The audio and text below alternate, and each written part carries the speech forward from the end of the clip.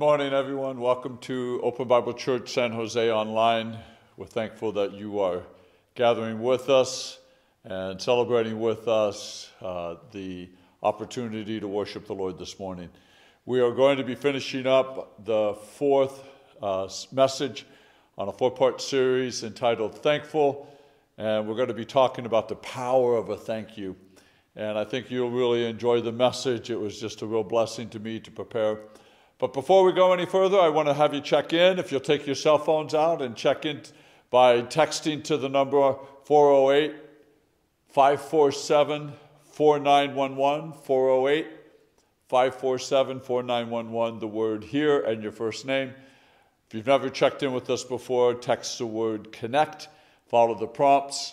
That'll get you signed up for our database, and that way we can stay in touch with you and you with us. This is a great way for us to get information out to you quickly, and it's a great way for you to let us know of anything that we can be supportive of you. For instance, prayer requests. If you would like to request prayer, text the word prayer to that number. We can come alongside of you, pray for you, whatever that need may be as you let us know what that is. It's a great way for you to give. For those of you that are meeting with us only online and would care to support us through our website, you can text the word give. That'll take you to the giving portal on our church website, and you can follow the prompts to be able to give from there. We appreciate you doing that. This is a great way for us to let you know what's going on. We text out titles of sermon series. We text out special needs, we text out church events, and that way you're immediately in the loop and you don't have to worry about missing a Sunday because all that information is there. We also have a church newsletter that goes out every week through Constant Contact. It goes out into the email. If you're not getting that and you would like to be signed up, I write a newsletter every week and we give out church events and things like that. You can text the word Constant Contact to that number, and we'll make sure you get signed up and put on our email database. We appreciate you wanting to do that. This is a great way also to hear my heart as I share a lot of different things in those newsletters, some humorous, some serious, some informational, and I think it's just a great way for you to just hear what God is placing on my heart. Coming up this next month as we head into December, and we're getting ready for all the different things that we do in preparation for Christmas, decorating the house, decorating offices. We just got done decorating the church. Thank you to everyone who helped do that. It was a great turnout and a great opportunity for us to hang out, have pizza, and decorate the church at the same time. But one of the things this year with Christmas holidays, Christmas Eve is falling on a Sunday. So here's what we have planned. Sunday morning, we are going to have a celebration morning. It's not going to be a regular church service, although there will be opportunities to hear the word, opportunities to be encouraged in your faith. We're going to have a breakfast. We're going to have games. We're going to have giveaways, celebration.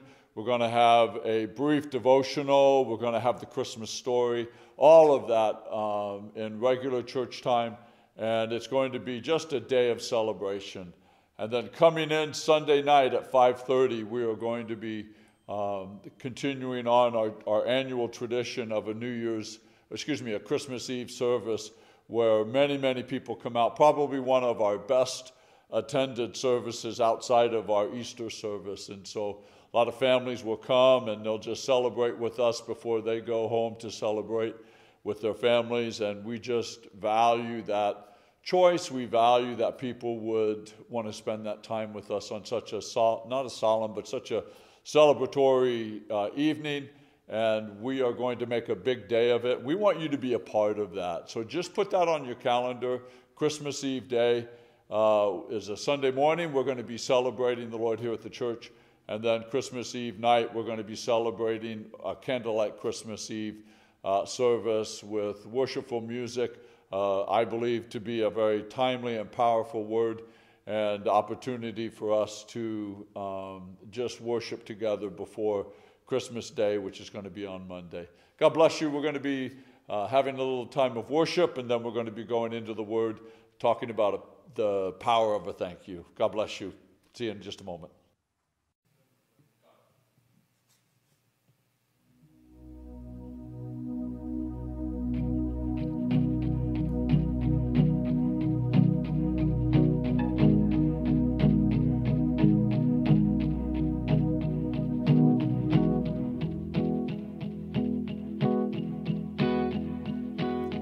I have this confidence because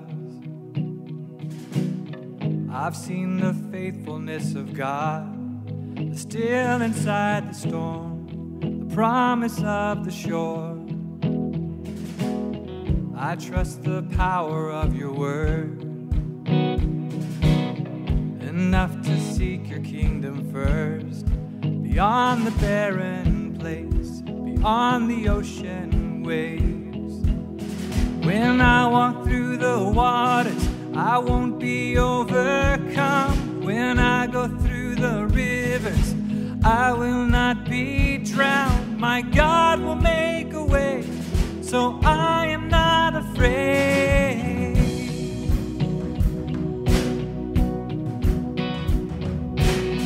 You keep the promises you made. There isn't one that is delayed, so I will not lose heart. Here I will lift my arms and start to sing into the night.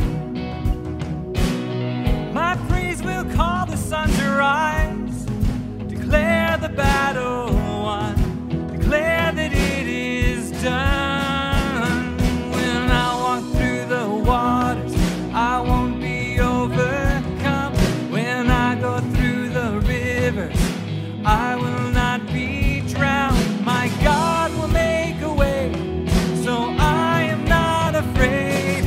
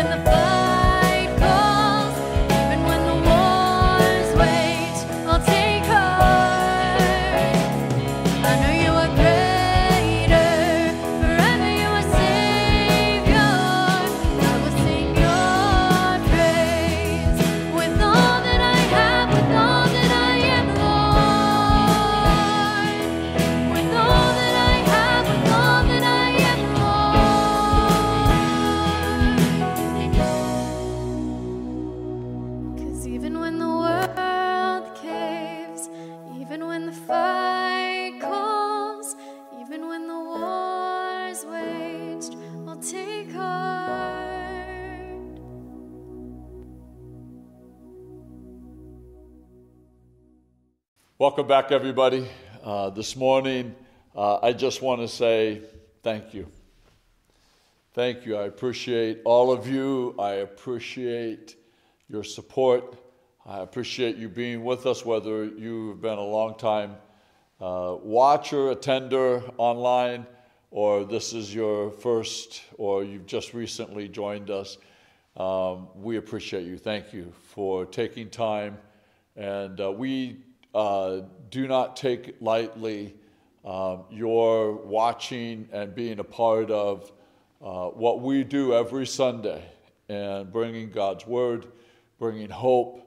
And we just pray that this has been just a small part of your faith development, faith encouragement. Maybe you're just checking things out and you're not sure where you're going in life, what journey. And we just want to encourage you to consider Christ and what Jesus has done. And you will hear that all the time coming from this message through our every Sunday gathering is pointing us to a Lord and Savior, Jesus Christ, and the power that he brings in our lives to face whatever situation, circumstances, obstacles you may be facing. And so we just say thank you. We say thank you to the Lord. We say thank you to you, to one another. We say thank you to those who lead us and guide us in our faith. Say thank you to those who are living examples of Jesus Christ. So, you know, if I were to ask you what is a thank you, you would have probably different answers. Many of you probably hitting around the same idea. I just have, just real quick, just three things that a thank you is. A thank you is showing appreciation. You know, when somebody does something for you, to show your appreciation for them to do that, what do you say? Say thank you. Maybe you give them a card, maybe you give them a gift. Sometimes I'll give a Starbucks card to show appreciation to somebody who's done something for me, out of their way, out of the generosity, just a small token. And so I just want people to know that they're appreciated. Another thing I thank you is it's expressing acknowledgement. Driving down the road when you're seeing somebody that wants to get over, and California traffic is not what it used to be. It used to be people would see someone getting over and they just let them in. Nowadays, it's like a battle. You know, everybody's racing ahead because they don't want somebody else to get ahead of them. And so I've really been one to just kind of back up a little bit. I wave my hand or I'll flash my lights, let them know to go on over. And once in a blue moon, I mean once in a blue moon, somebody will raise their hand and say thank you, or I appreciate that. Many, many, many times somebody will just get over and it's just like, it just irritates me. So to me, to say thank you is an acknowledgement of something that's been done on your behalf. So you're acknowledging, you're aware, you're not clueless, you're not selfish, you're not, taking that for granted. So thank you. I'm acknowledging that you did something for you. Another thing I thank you is an awareness. You know, we go through life in so many different capacities, so many different ways.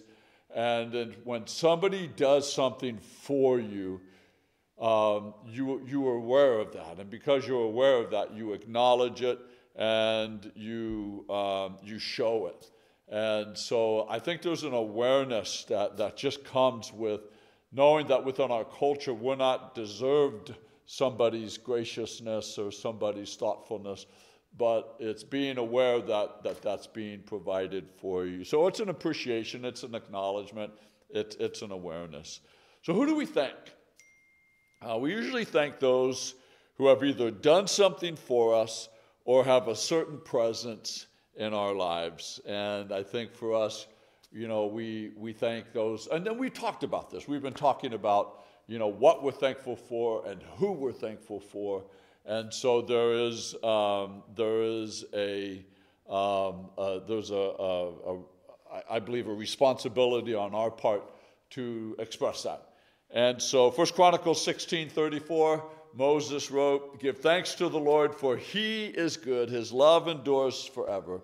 And then Daniel chapter 2, verse 3, he says, "I thank and praise you, Lord." And so the very first or the very priority of our thanks goes to our Lord and Savior. It goes to God. And so as we head into our message this morning out of Luke chapter 17, Daniel said, why do we thank God? We thank God for who he is, and we thank God for what he does. And so we're all in appreciation to him for that. You know, as a parent and now a grandparent, I believe it's important to have our children, grandchildren learn appreciation. One of the ways to express our appreciation is that we constantly remind Millie, our 2-year-old granddaughter, to use her words of kindness, to say please, and then once somebody does something for her, to say thank you. And a lot of times we have to prompt it. You know, okay, Millie, what do you say? What do you say? Thank you. Or Millie, what do you want? Okay, what do you say? Please, Papa, please. And so we're training, teaching her. But you know what really melts my heart is when Millie says, "Thank you, Papa," and I didn't even ask her to do that. It just comes from an appreciation out of her own little 2-year-old heart. "Thank you, Papa," and that just melts my heart. You know, research tells us that grateful people are happier and they're more likely to maintain good friendships. It reduces stress, improves our sleep. It floods our bodies with positive endorphins that energize us instead of the hormones that leave us feeling drained and depleted. Gratitude and appreciation are also essential for a healthy relational life, whether it's at work or home. In fact, the number one reason why people will leave their jobs or will feel lost in a relationship is that they don't feel appreciated. A simple thank you or a show of appreciation can make all the difference in the world. That's why it's not only important to practice gratitude yourself, but also to foster a culture of gratitude with your team, your organization, your home, your family, your marriage. It's vital for the health of each of those relationships. This morning I want to head into Luke chapter 17, and it's a great story of a man who returned to say thank you to Jesus for Jesus' act of kindness in healing his life. But first of all, I just want to say a thank you or a thankful attitude transcends cultural differences. Let's look at Luke chapter 17, verses 11 through 19. Now, on his way to Jerusalem, it starts off in verse 11, Jesus traveled along the border between Samaria and Galilee. So our passage unfolds with Jesus traveling along a very interesting corridor for the Jews. Now, the Jews and the Samaritans hated each other. They were bitter enemies. The Samaritans were half Jew, half Gentile, which to the Jews was a defilement of their Jewish heritage and their Jewish blood. So these people had no control over who their parents married or who their parents were involved with, but the product of that was somebody that the Jews would deem to be impure. And so the Samaritans and the Jews obviously did not get along, and the Jews avoided traveling Samaria, would often go around rather than through. So Jesus defied all these cultural barriers and norms, and he had no problem interacting with a Samaritan woman in John chapter 4. Anyone that was deemed unclean by the Jews, Jesus would have no problem interacting with. So the first thing we talked about is a thankful attitude transcends cultural differences. And we're going to see how this,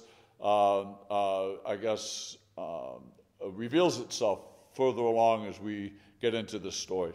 And so verse 12 says, as he was going into a village, 10 men who had leprosy met him. So I want to say a thankful attitude looks beyond our circumstances. So here he was walking into a village, and 10 men who had leprosy kind of converged on him. Now, this is a really interesting dynamic once you understand what the disease of leprosy brought about. So as he enters a village, these 10 men came up to him, and they were standing at a distance, because with leprosy, you couldn't just walk right up to somebody. You basically had to continually to announce your presence with a loud voice. And so leprosy, reason being is leprosy is a debilitating and isolating disease. And it rendered those individuals outcasts from society. Yet their desperation led them to find somehow a cure. They heard Jesus was going to be in the area, and so it was almost like a last resort that they were going to go to Jesus. So this disease is absolutely horrific and horrendous. It attacks the body, leaving sores and causing parts of the body to rot and decay and to, in some places, fall off. Missing fingers, missing toes, nose, ears, parts of a person's demeanor, face, arms, hands. It damaged the limbs by destroying the nerve endings. And it was so painful, and it was so destructive, and in some cases it just smelled of rotting flesh. So not only did the people stay away because of the disease itself, but people steered clear of anybody that had leprosy because the smell was so horrific. And so the problem with this disease is that there's no cure, and it could last for 30 years running its course through a person's body. And in that time span, the person's body just begins to literally fall apart. It is absolutely a horrible disease.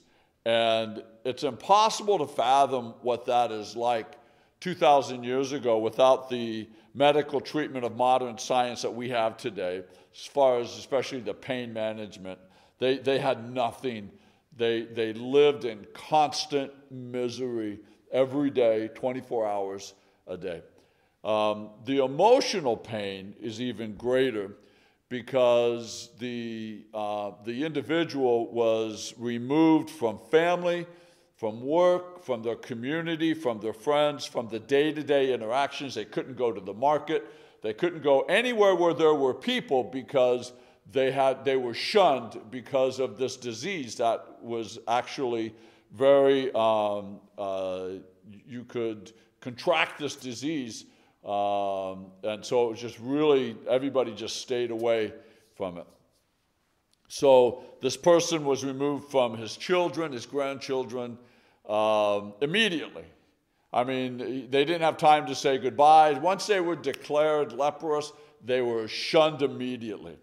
And so his wife wouldn't be allowed to kiss him. His children wouldn't be allowed to hug him. He couldn't hold his grandchildren. There was just no way. And not only from the people's standpoint, but the individual themselves would not ever want to inflict this disease on somebody. So they also stayed away. And so the whole mental, physical, emotional impact on this was absolutely devastating. You basically had no relationship with anybody outside of somebody else that had leprosy, which is why these 10 people hung together for community. And so moving into the end of that verse 13, it says, they stood at a distance and called out in a loud voice, Jesus, Master, have pity on us. So they came to Jesus, and from a distance they cried out. And rather than crying out unclean, they cried out, Jesus, have mercy on us. Again, this was their last-ditch effort in their mind's eye for any kind of relief, any kind of healing, any kind of intervention. So my third point is a thankful attitude looks to Jesus. You see, the doctors couldn't heal them. The priests couldn't heal them. There was nobody to heal them. The only person that could heal them they had heard about was Jesus. And they sought him out, and they cried out to him. And I really truly believe that in our culture, when things are so horrific and we look around at all the different things, the only answer to those things is Jesus. A thankful attitude looks to Jesus. So they stood at a distance, called out in a loud voice, "Jesus, Master, have pity on us." So lepers had a tendency to hang together, roam together, looking for food, begging for assistance, learning to yell in loud voices, so not only people knew that they were coming and could get out of the way, but also if people wanted to help, they lived off of the generosity of others. So if people knew that that they had a loved one with leprosy, they would put food out, clothing out, whatever medicine they had, whatever that individual needed, they would put it out. That person would announce their presence, and people would bring things to take care of them. Those that had a heart of compassion for those who were battling with this. Now, this wasn't necessarily just a physical thing. This was a law that when they're deemed unclean by the priests, the law basically says you can't have interaction with anybody else. So not only are they condemned physically, but legally as well, they are condemned and cannot have any interaction with anyone else. And so they relied entirely on the generosity of others. And then in verse 14, when he saw them, Jesus, when he saw them, he said, "Go and show yourselves to the priests." This is an interesting thing. In another portion of the Gospels, we see where Jesus actually laid hands on a leprous man, which again was breaking taboo. Jesus laid hands on him and he was healed. And in this particular case, Jesus did not, it doesn't say Jesus walked to them, Jesus talked to them outside of saying this sentence, "Go show yourselves to the priests." It doesn't show any physical interaction that Jesus had with them. He just said, "Go and show yourselves to the priests," which is interesting because it was the priests that first declared them unclean. And now Jesus is telling them to go back to the very person that they were deemed unclean. And so a thankful attitude, number 4, a thankful attitude walks in obedience, even when everything else around you doesn't make sense. They really didn't understand Jesus's ask because they're looking at themselves and they're looking at their damaged hands, their faces, their missing limbs, their whole body racked with this horrific disease. And it's like, you're asking me in my state and condition to go back to the person who declared me unclean. In fact, I'm probably in a worse condition than when I was first deemed unclean. And so the whole dynamic is playing out in their minds, or how is this going to work? And the Bible says that the local priests had duties other than spiritual duties, leading worship and leading the people in their prayers and all of that. He was also kind of a health official, and if a person was miraculously healed of leprosy, the priest would inspect the body, test for removal of the disease, and announce that person healed. Well, and in such cases, the person would have been cleansed, and at that point, it's fine for the leper to go back to his family, go back to work, go back to the market, go back to interaction with people. However, when the priest gives them the okay, boom, it's okay. But however, there has never been a recorded natural healing of leprosy. Every time that leprosy was healed, it was healed as a result of a miraculous move of God. Miriam in the Old Testament, Naaman, the palace official, the guard, was healed of leprosy. And then the man whom Jesus laid hands on, healed of leprosy. And so there's no known cure for this. And so these men are now looking at each other going, what is he asking of us? So when Jesus said, "Go and show yourself to the priest," and they looked around at their own selves as well as everyone else who was still mangled, that these men were no better off than when they had a few moments earlier when they cried out to Jesus to have mercy on them. And then it says, and as they went, they were cleansed. So a thankful attitude walks in obedience. A thankful attitude walks in obedience. So when Jesus said that, they turned. And rather than turn to go back to where they were or what they were doing, because I think sometimes when Jesus asks us to do something, we want the immediate result. And when we don't get that immediate result, what ends up happening is we just kind of go back to where we were, rather than taking those steps of faith. So they turned, and where did they turn? They turned to go to the temple to show the priest their condition. And as they turned, and as they began walking back towards the temple to show the priest, they began to look. And all of a sudden, they looked at the person ahead of them, and they could see that that person who did not have an ear now had an ear. That person who didn't have a hand now had a hand.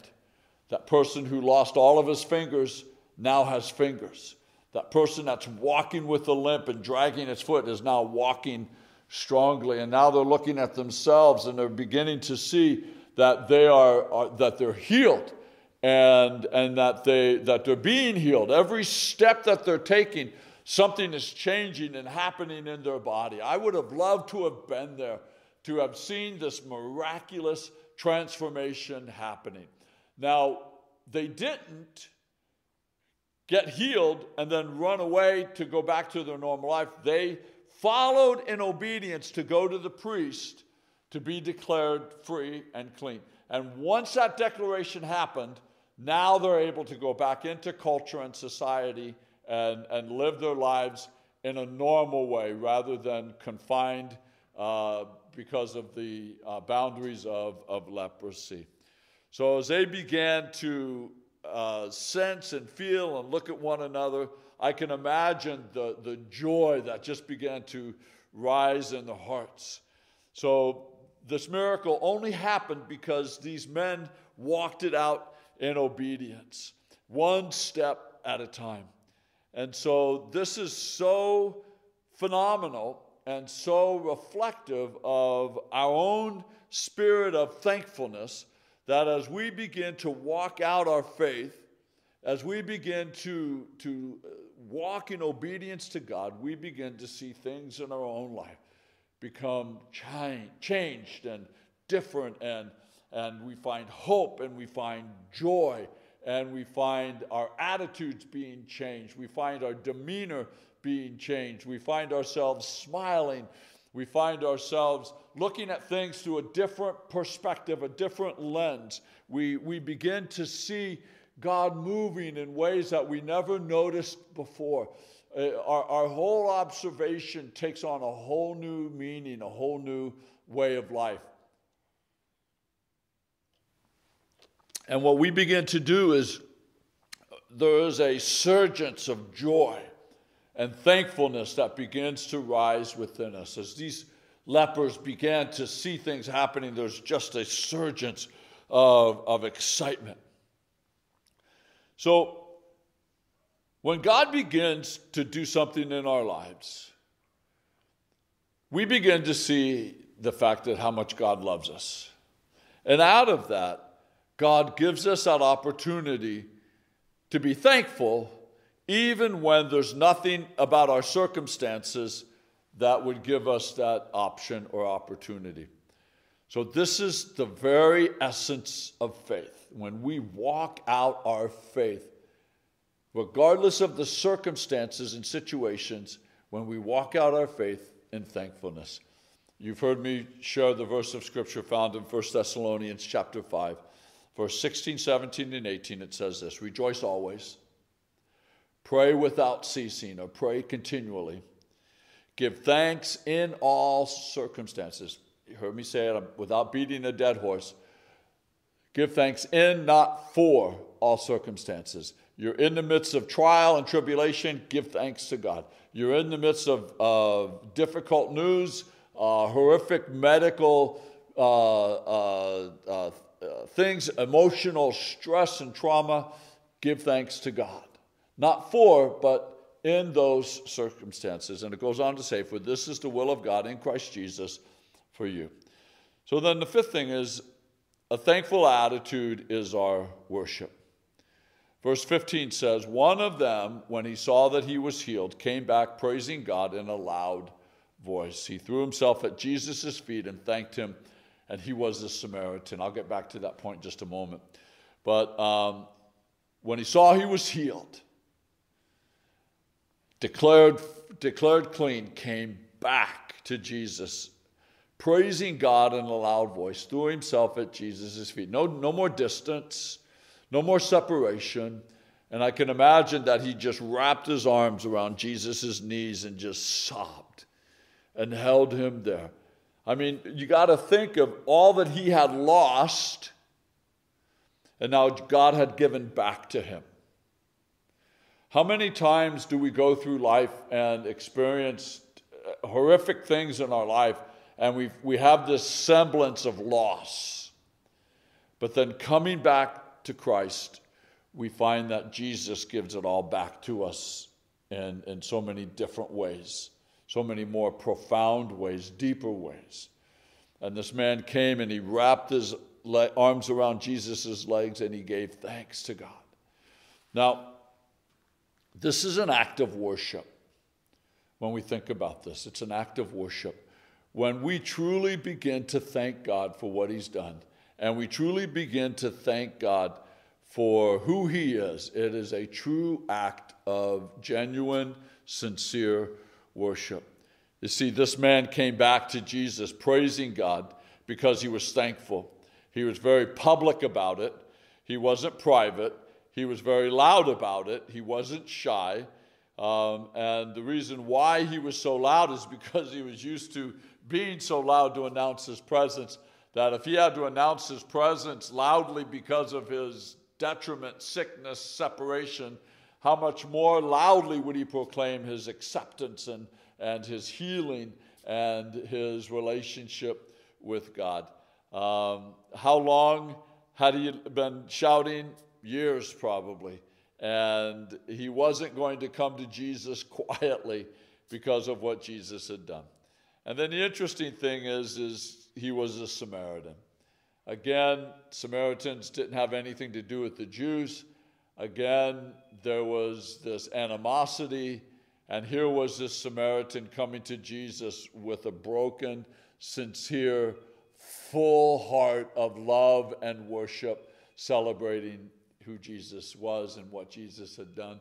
And what were the other 9? Were they Samaritans as well? We don't know. Because of the because of the physical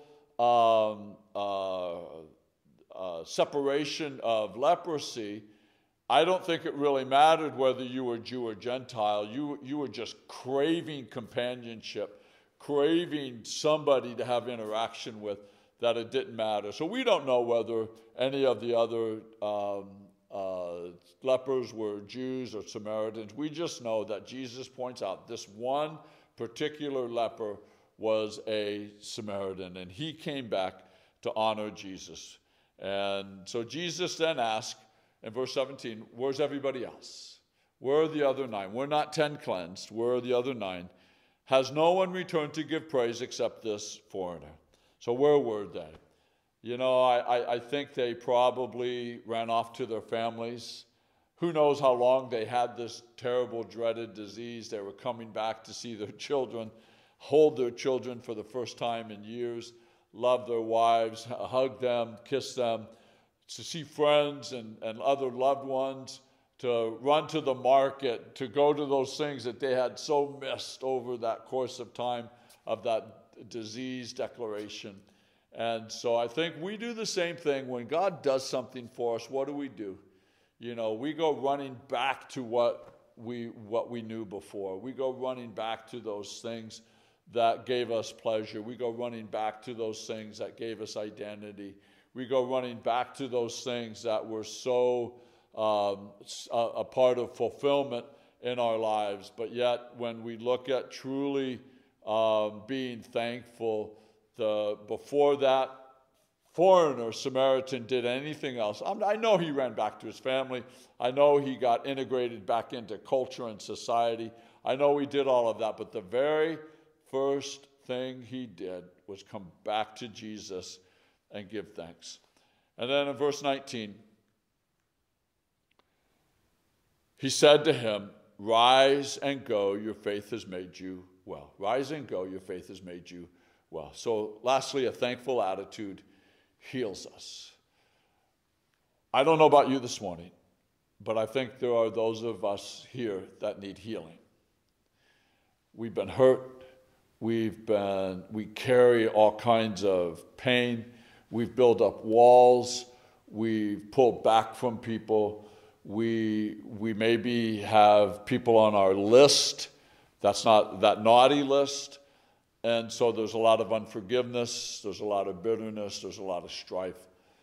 And so when we begin to walk in thankfulness, I don't know if there was any Jews that had hurt the Samaritan or any Jews that the Samaritan had hurt. And so, I mean, it's just all speculation when you think about that. But knowing that culture of the day, you know that there's all kinds of issues that man probably was dealing with. And yet, Jesus said, "Your faith has made you well." Well, when you look at this, Psalm 107, verse 1 says this, "Oh, give thanks to the Lord. He is good. His steadfast love endures forever." So when we acknowledge who Jesus is, when we acknowledge the Lord and give him praise, the idea of that, when Jesus said, "Your faith has made you well," it wasn't a medical term that Jesus used. It was a spiritual term. The word in the Greek, "made you well," that word "well" is sozo, which means saved. That basically, spiritually, that man became saved. He became a follower of Christ. When you go back to his praise and all the celebration that he did, I think there was a proclamation of him praising the Lord as Messiah, praising the Lord as Savior. Not just praising the Lord to say thank you, but it was acknowledging his deity, his divine presence. And so he was proclaiming Christ not only as the healer of his body, but the healer of his soul. He found something that was even more missing in his life. And it wasn't physical, but it was spiritual. And Jesus said, "Your faith has made you well," or saved. As I close this morning, there was a story about a pastor who went on a short-term missions trip in 1996. He went to India. And so there was a leper colony on the island of Tobago. And there was a worship service, there was a healing service, and at the very end, they were going to sing one last song. So the pastor asked anybody if they had a request. And this woman in this leper colony, she had been facing away from the pulpit the whole time. And when he asked for a request, she turned and faced him. And the pastor said it was the most hideous face I had ever seen. Her nose and her ears were completely gone. The disease had destroyed her lips. She lifted a fingerless hand in the air and asked, "Can we sing, 'Count Your Many Blessings'?" Overcome with emotion, the pastor left the service. And as he was leaving, he was followed out by one of the team members who said to him, "Pastor, I guess you'll never be able to sing that song again." And the pastor said this, "Yes, I will, but I'll never sing that song the same way. I'll never sing that song again the same way. You know, as we close this morning, may our thankfulness help us to see things that we will never see the same way. For when you see things through an attitude of being thankful, then we're not going to see our hurt, our pain, our struggles, our situations, our circumstances, those things that create bitterness, those things that create separation, those things that cause question, those things that challenge us. We're never going to see them the same way again, because we will no longer see them through the eyes of loss, but we will see them through the eyes of thankful gain. What are you truly thankful for? Are you thankful in all your circumstances? Are you thankful for even the littlest things that God has done? It may not be what you were wanting or expecting, but God has done something. Are you thankful? I truly believe that when we have a thankful heart, a thankful attitude, the Spirit of God heals us and brings us into right relationship with Him. Join with me today as we celebrate another day that the Lord has made. Join with me today by saying, thank you. I'm thankful for you, but most importantly, I'm thankful to God. God bless you all. Join us next week as we begin our new series heading into the Advent season, talking about Christmas, talking about Christ. And we are going to be sharing from the book of Isaiah and looking at how Isaiah looked at the coming of the Messiah. So God bless you, and we'll see you next week. Thankful for you. Bye now. A slave to fear. I am a child of God, and I'm no longer a slave to fear. I am a child of God.